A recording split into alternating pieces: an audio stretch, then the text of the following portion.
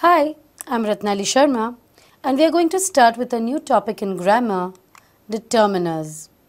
In the first place, let us have a look at the definition of determiners. Determiners are the words which precede nouns, modifying them. Now, there are a lot of terms that we used in the definition. Let us have a look at them in detail. First of all, determiners precede a noun. By precede, we simply mean they come before a noun. It is not necessary that it comes exactly before a noun, but yes, it comes before a noun. Secondly, it modifies them. Modify is a term that is a little difficult to understand, but if you know the elements, you will know what it means. Let's have a look.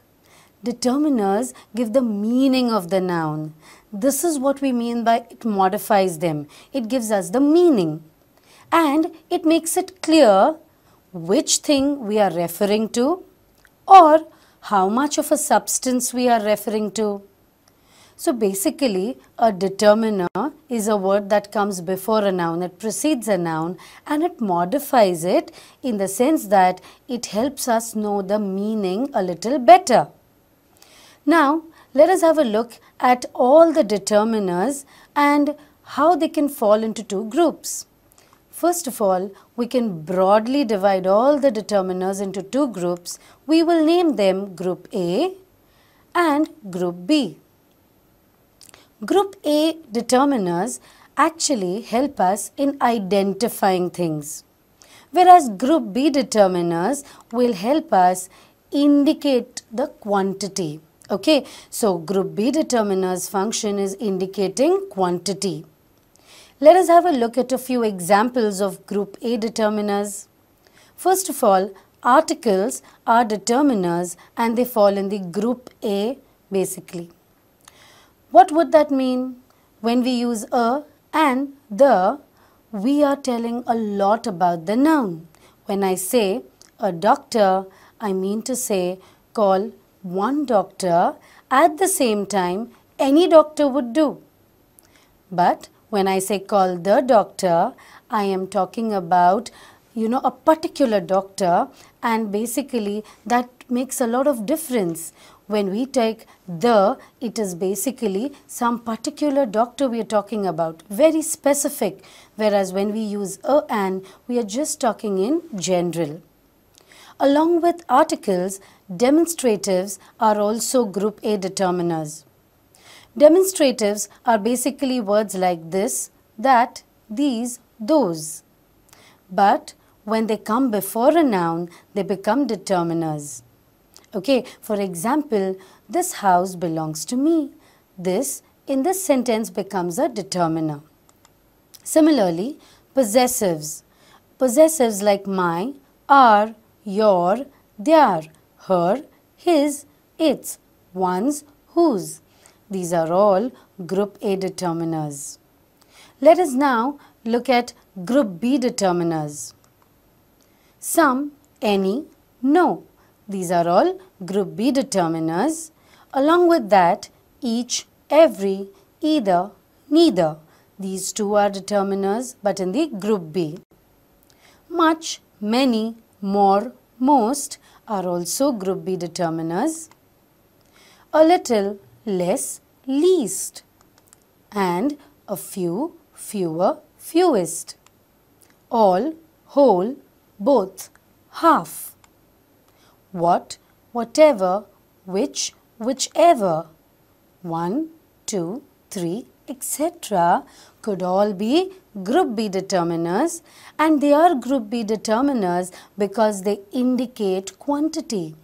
I want some water indicates the quantity of water, which is a noun, and so some becomes a determiner.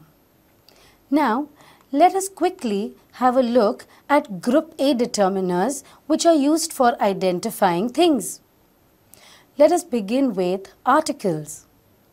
I bought a new car yesterday. Now, over here we can see that a is a determiner because it tells us about car and car is a noun. Okay, but what does it tell about a noun? It tells that there is only one car which is new. Similarly, demonstratives.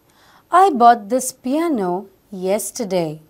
Now, over here, this becomes the determiner. Why is this a determiner?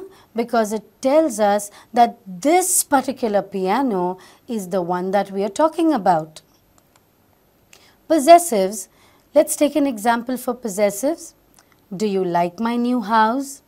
Over here, my is the determiner and it specifically tells us about the house, and basically whose house is it?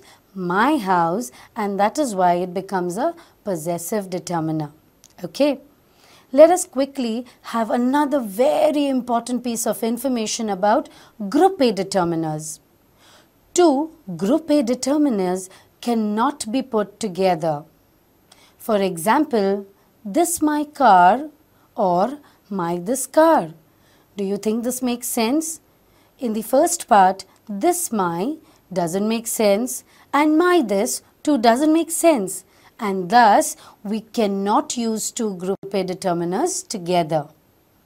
However, let us now have a look at group B determiners, which are used for indicating quantity. First of all, let's take an example. I didn't buy many vegetables today. Now, what is the determiner here? Very good. It's many. What does many indicate here? It indicates a quantity. That is, many vegetables would mean not a great number. Okay. Similarly, I want some sugar. Over here, some is the determiner, and some, when used before a noun, functions as a determiner which talks about the quantity. Now, we cannot count sugar as in each particle of sugar, and that is why we measure it in terms of quantity. Whereas vegetables can be counted, and that is why we use many. First of all, let us know something very important about group B determiners. Do you remember? Group A determiners cannot be used together, two of them together. But group B determiners, two of them can be used together if they make sense. That means not all determiners from group B can be put together, but a few like this. We meet every few days. Now, every and few, both are group B determiners, and basically we can use them together, but it is not necessary that every group B determiner can be put with some other group B determiner. Now, let us have a look at some important determiners. The first one is some. Some is generally used in affirmative sentences. By affirmative sentences, I simply mean a sentence where negative words like no, not, never are not used. Secondly, some, when used with nouns to represent things that can be counted, means a few or a small number. For example, I have bought some saris. The noun that we are going to consider here is saris, and saris can be counted, so we call it a countable noun. And the determiner that precedes it is some. Some, thus, over here will be interpreted as a few or a small number. That means I have bought a few saris or a small number of saris. But when some is used with singular noun to represent something that cannot be counted, means a little or a small quantity. Let's take an example here. There is some coffee in the kettle. The noun that we are going to consider is coffee, and the determiner that precedes it is again some. But here, coffee cannot be counted, and thus we will have to consider the quantity of the coffee, and thus we say that there is little coffee or a small quantity of coffee in the kettle, and some represents a little or a small quantity. Let us go to the next set of determiners, that is many, much. Now, both of them are almost similar with minor differences. Let's have a look at many first. Many means a great number. It is used with countable nouns. Now, first of all, let's take an example to understand this. Many people went to greet him. Now, the noun that we are going to consider here is people. And people can be counted, thus we call it countable noun. And the determiner that precedes it is many.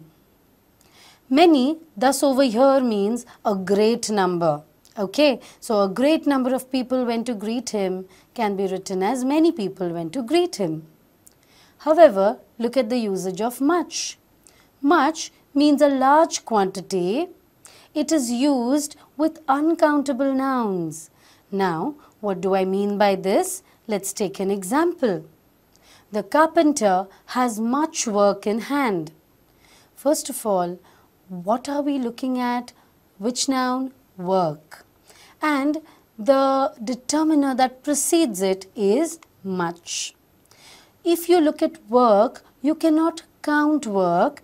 It is basically the quantity of work that we consider, and thus it is an uncountable noun. And therefore, when I say the carpenter has much work in hand, it means there is a large quantity of work in hand. So the only difference between much and many is basically many precedes countable nouns and much precedes uncountable nouns. Let us take the next determiner, less, fewer. First of all, less denotes quantity. And what do I mean by that? Let's take an example. Please put less sugar in my tea. Over here, our noun is sugar, and the determiner that precedes it is less. Since we are using less, it shows that the quantity of sugar in my tea is little or very, very less. Similarly, when I use fewer, fewer denotes number. That means, let's take the example, there are fewer girls in this section than in that section. In this case, the noun is girls and we can count the number of girls, right? So it is a countable noun. And here, fewer is a determiner. In what sense is it a determiner? It precedes the noun. And over here, it tells us that there are few number of girls in this section. Let us go to the next set of determiners. All, whole. All denotes number as well as quantity. Let us first take an example with all used as number. Example, he ate all the apples. Now, apples is the noun and all is the determiner that we are going to look at. When it comes to nouns, we can count apples and thus apples becomes a countable noun and all precedes it and that shows the number of apples. Okay, so all the apples, whether 10 or 20, were all eaten by him. Now let us take an example of quantity. Example, he spilt all the milk. Here, the noun that we are going to consider is milk, but we cannot count milk and thus all our determiner that precedes the noun milk shows the quantity of the milk. That is, all the milk was spilt. Whole denotes quantity only. That means, like all, it will not show number. What do I mean by this? Let's take this example. We have written on the whole page. Now, the noun we are going to consider is page and the determiner before that noun is whole. Whole over here denotes the quantity. That means we cannot actually count the space on the page and the person has written on the whole page, thus it denotes quantity. Now, let us take the next two determiners, that is either, neither. Either means one of the two or both. Let us take an example to understand what this means. Let's say the sentence is, you can go by either road. The noun that we need to consider here is road, and the determiner that precedes it is either. In this case, we can interpret the sentence to be as, there are two roads and I have to choose one of them, thus you can go by either road. So over here, either means one of the two. Whereas, if I take this example, there are houses on either side of the road. In this case, again the noun to be considered is road, and either is the determiner that precedes it. Over here, the interpretation is that there are houses on both the sides of the road. Okay, that means here either would mean both. Now let us have a look at neither. Neither means none of the two. For example, neither side is winning. Here we need to consider the noun side, and neither, which is the determiner, precedes it. Neither over here can be interpreted as none of the two sides are winning. Okay, that means there are two sides, two teams probably, and none of them are winning. Let us proceed to the next two determiners, few, a few, the few. Let us first take few. Few means hardly any. For example, he is a man of few words. Over here the noun that we consider is words, and the determiner that precedes it is few. In this case it means he hardly uses words. But let's take a few. A few means a small number. For example, I have a few friends in London. Here the noun to be considered is friends, and a few is the determiner that precedes it. In this case, a few will mean a small number of friends. Okay, so I have a small number of friends in London. Let us have a look at the few now. The few means not many, but all of them. Now let's take an example. He lost the few friends he had. Over here the noun to be considered is friends, and the few is the determiner that precedes it. In this case, the few means not many. But then what about but all of them? Basically the interpretation of the sentence is, he did not have many friends, but he lost all of them. Okay, that means the few indicates not many friends, however, all of them are lost by him. Let's take the next set, that is little, a little, the little. Let us begin with little. Little means hardly any. Over here, let's take an example first. There is little sugar left in the pot. The noun to be considered here is sugar, and little is the determiner that precedes it. In this case, I can say that there is very little sugar left, as in there is hardly any sugar left, negligible amount. Okay, but if I take the next example, that is a little means some, though not much. For example, a little knowledge is a dangerous thing. Now see, what is the noun that we need to consider? Yes, knowledge. And a little knowledge is the determiner that we have before knowledge, and it simply can be interpreted as some, though not much. That means the person has some knowledge, but he does not have much of it. Okay. Let's take the little now. The little means not much, but the whole of it. Now, what do I mean by that? Let's take an example to understand this. I gave to the beggar the little money I had. In this case, we are going to consider money as the noun which is preceded with the determiner little. But in this case, we have the little, right? And the little is interpreted as not much. That means I did not have a lot of money. I did not have much money with me.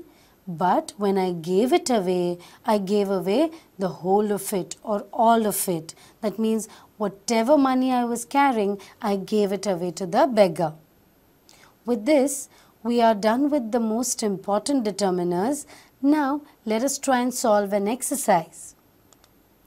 Fill in the blanks with many, much, all, whole, the whole. The first sentence, dash students attended the class. In this case, it should be many. Now, why many? Because here we are talking about a countable noun, students, and we want to show that there were a lot of them. Second sentence, she had dash wealth. In this case, we are going to use the determiner much. Why do we use much? Because wealth we actually measure in terms of quantity, not number. So it is uncountable and thus we need to use much. The boxer ate dash loaf. What will I use here? Correct. I'm going to use the whole. The boxer ate the whole loaf.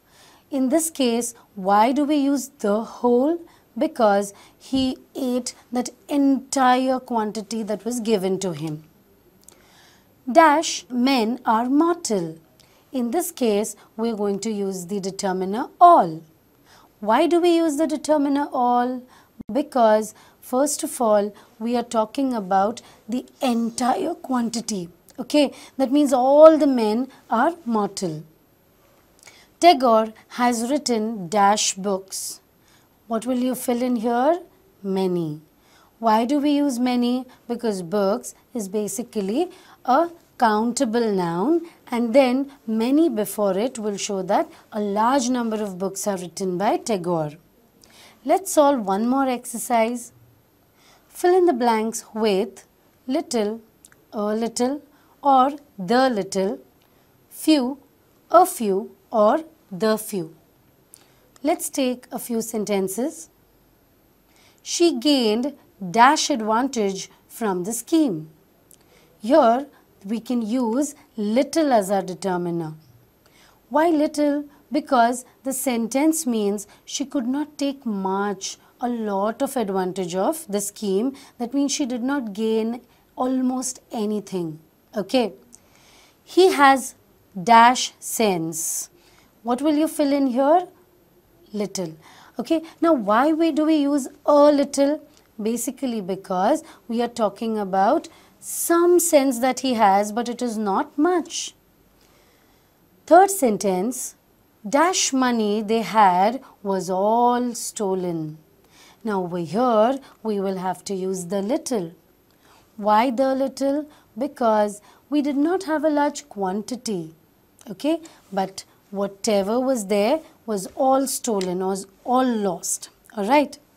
The fourth sentence, dash friends he has are all sincere. Here we can use the determiner, the few. Why the few? Because he has very few friends. He can count them, very few. But then at the same time, all of them are sincere and thus we will have to use the few. The fifth sentence, dash days rest will do you immense good.